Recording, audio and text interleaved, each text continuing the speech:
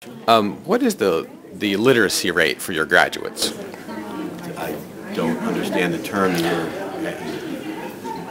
The term is unfamiliar. For the best liberty-oriented talk 24/7, visit lrn.fm.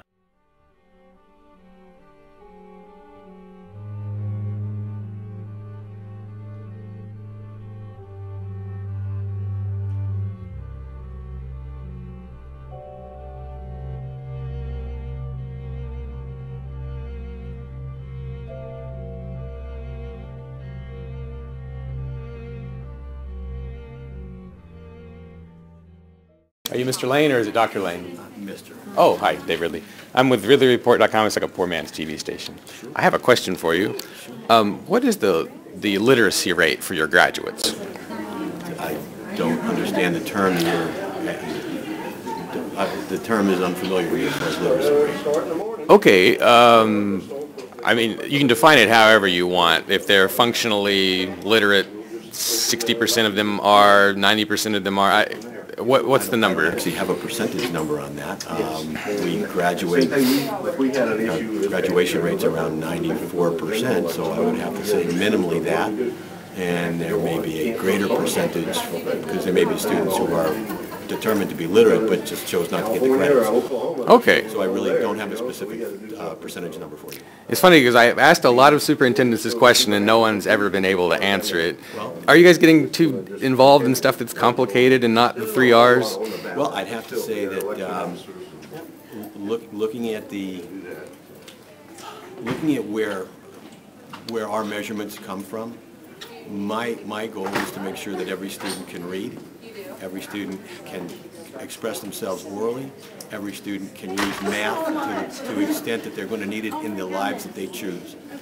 At that point, I'm still working on getting that measurement, but that one I'm going to have. All right. Fair enough. Thanks for the answers. All right. Take care. Are you on the school board? Oh, a question for you.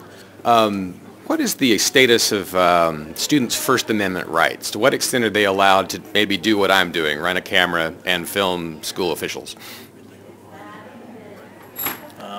I can get in there and get ready. Thank you. Why is your budget going up?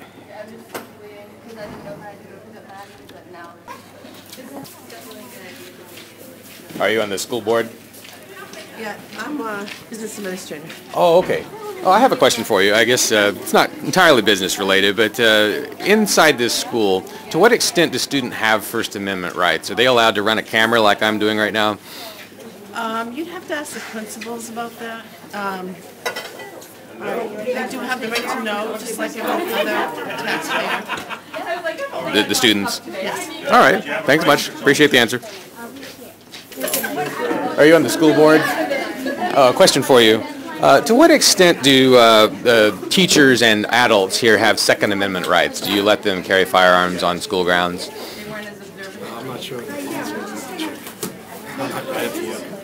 Okay. I don't know. I wouldn't expect you to know everything. Off the top of my head, I don't know. I do understand that you guys are getting laptops and iPads for every student. Is that correct? I think we have Chromebooks.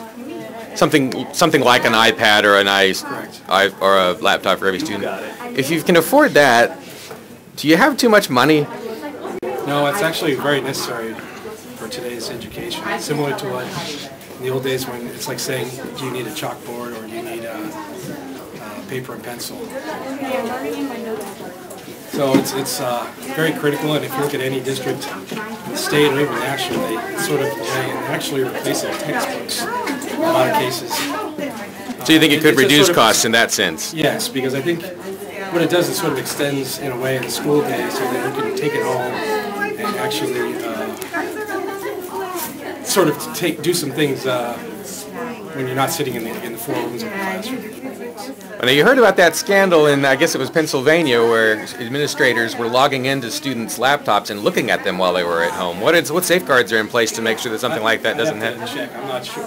Okay. All right. Thanks.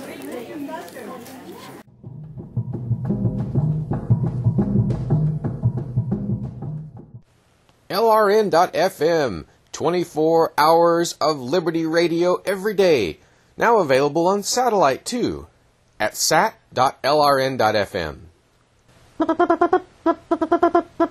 satellite sounds like.